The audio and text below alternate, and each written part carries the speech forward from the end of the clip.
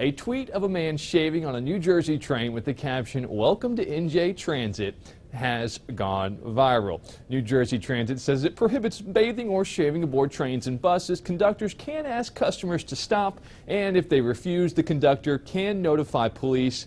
That did not happen Thursday.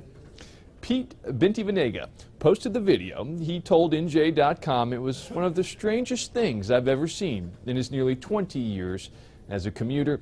He says the clean-shaven man then ordered himself a beer. Why not? Matt Yurus for CBS Philly.